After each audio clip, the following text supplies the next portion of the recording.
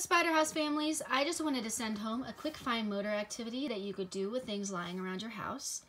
And this one is very simple. All you need are some coins and a flat surface. Now this is going to work out that pincer grip for our students.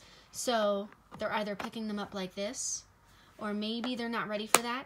Maybe they need to drag one off of the table and pinch it off of the table like this. Now you can use a table. You can use a container with an edge to it if you think your child is ready for that. If you think they can just pick it up like this.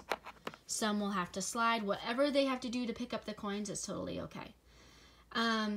So the most fun way to do this is with a partner. So if you have your own pile of coins spread out on a flat surface just like this, and you set a timer, and then you can race your child to see how many coins each of you can pick up and who can be the winner.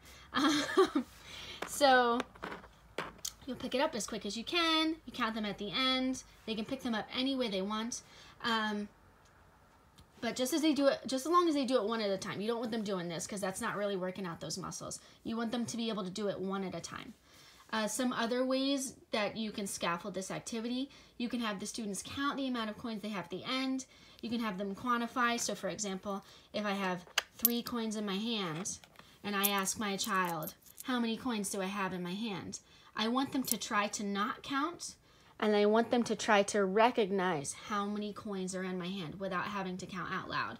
So if they were to look at my hand and if they said 3, that would show some great quantifying skills. And it's okay, no matter what they can recognize, all of it is good progress. And I hope this activity is fun for you at home.